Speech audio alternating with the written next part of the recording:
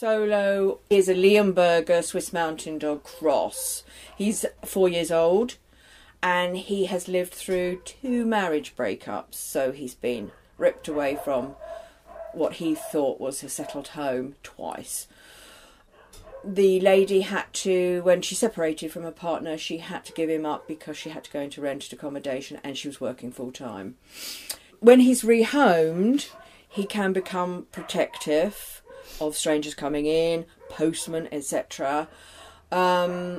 He's actually has lived with a cat, but they weren't best of friends. Again, he will need an experienced owner.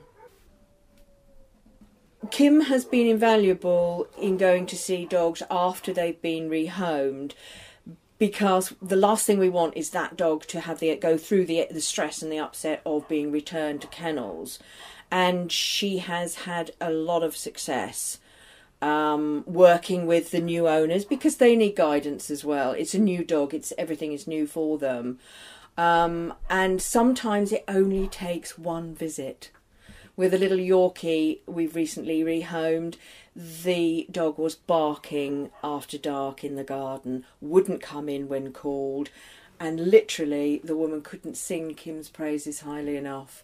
She says, "It worked!"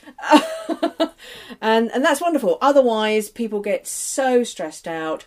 The only option is to return the dog to kennels, and no one wants that.